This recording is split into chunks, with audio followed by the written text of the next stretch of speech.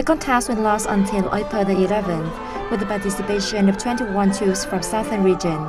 Held every 3 years, the contest has become a traditional event, contributing to preservation of this kind of folk music. It offers an opportunity for amateur music singers and talented musicians to share their passion and exchange experience.